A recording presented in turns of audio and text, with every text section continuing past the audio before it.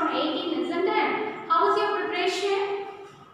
Okay, work hard, study well and write the test well. Okay, now we are going to revise for our unit test 1. This is your question pattern.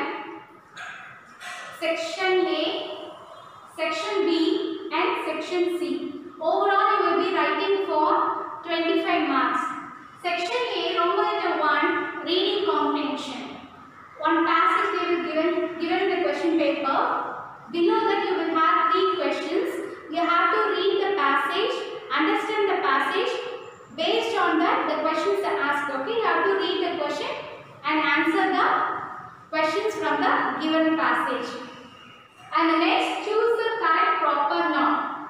I taught you proper and the common noun, isn't it? Proper noun is nothing but a name of a person, place, things or animals in particular. That is proper. For example, as well as common is nothing but name of a person, place, animals or things in general, isn't it? For example, here boys, it is a common. Joel, proper. Girls, common. Gita, proper. Is it clear? Fruits, common. Mango, proper. Vegetables, common. Carrot, yes, proper. Countries, common. India, proper. India, common. Puducherry, proper. Is it clear? Choose the correct proper noun. And then you will get 3 questions. Each carries of a mark. So overall 1.5 marks. Choose the correct common noun. Okay.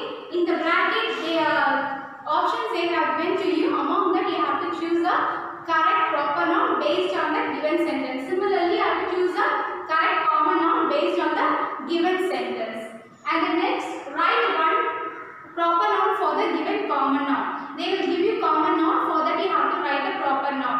For example, drinks, you can write yes, Pepsi or Coke. And next, ice cream, butterscotch. Similarly, they will give you the proper common noun. You have to write one proper noun for that. You will get 2 questions. Each carries 1 mark. And then pick out the correct homophones. Okay, we have to pick out the correct homophones. They have given in a fill-up format. Inside the bracket, they will give you 2 words. That is, what is meant by homophone? Homophone is nothing but homophones are the words which has a different spelling and different meaning but has similar sound. Is it clear? So read the sentence. And inside the bracket, they will give you the 2 words which has a different meaning, different spelling, but has similar sound. Okay, according to the given sentence, you have to choose any one of the words and write in the filler. Is it clear? For example, no, no. Each word has different meaning, different spelling, but it has a same sound or similar sound. Is it clear? And frame 2 sentences for the homonyms. Okay, homonyms is nothing but words which has the same spelling, yes, same sound but different, same spelling, same sound but different meaning. Is it clear? For example, wash.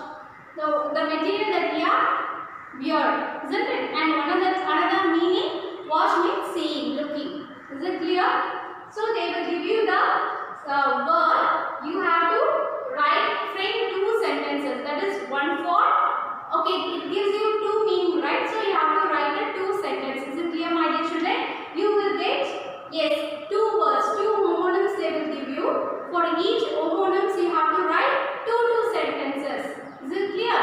And the next, abbreviation. You know what is meant by abbreviation? This is the shortest form of the brief thing, isn't it? They will give you the sentence. You have to write the short form of it. They will give you 2. Each carries half a mark. So overall 1 mark. And then expand the acronyms. It's nothing but they will give you the word. You have to expand and write. For example, they will give you Luna. You have to expand and write the Luna. Is it clear?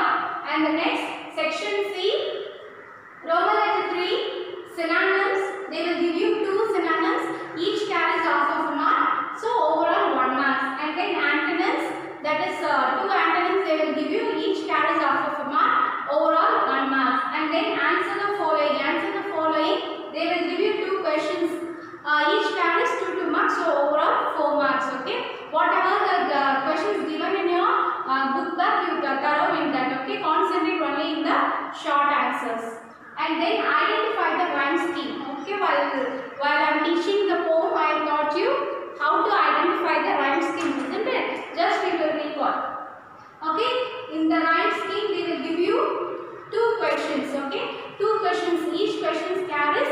2 marks. Is it clear?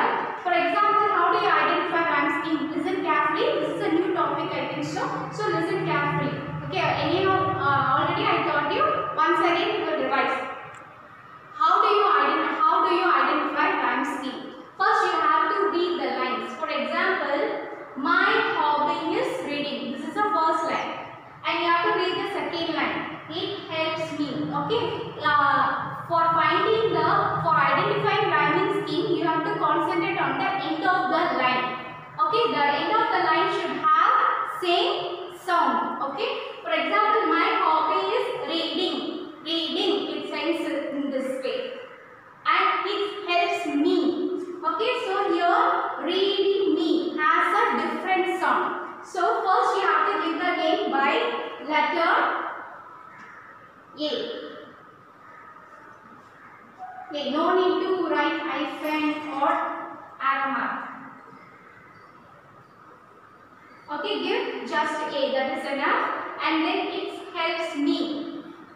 So there is no similar sound. So I am going to give new alphabet, that is B. Is it clear? Okay, it starts from the alphabet A. Okay, next. In thought breeding. In thought breeding. See the name? Breeding. It's already we have reading. So both the endings are same. So you can give the same name whatever you have given in the first line. That is A. And next, it takes me to places. Places. There is no similar sound. So I am going to give new name, new alphabets. That is C. Is it clear? Okay, once again I tell you, for identifying rhyming scheme, you have to read the line. Concentrate on the end of each line. The lines which ends with the same sound, you have to give the same alphabets for those sounds. Rest of the lines you can give a new alphabets. Is it clear, my dear children? Okay. Whatever the synonyms, antonyms, questions is given in your textbook. Okay, go through it thoroughly and read it once again. Okay, concentrate, study well and write the test well. All the best, my dear children.